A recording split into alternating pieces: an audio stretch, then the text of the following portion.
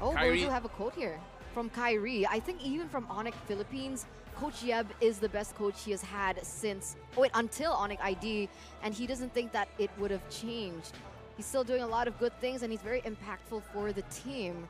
Kairi saying good we things. We can feel that, though. Back-to-back, yeah. M3 grand finals, yeah. But it's not just the knowledge that Coach Yeb brings to the table, right? It's the fact that he's able to give the team just balance, right? Morale.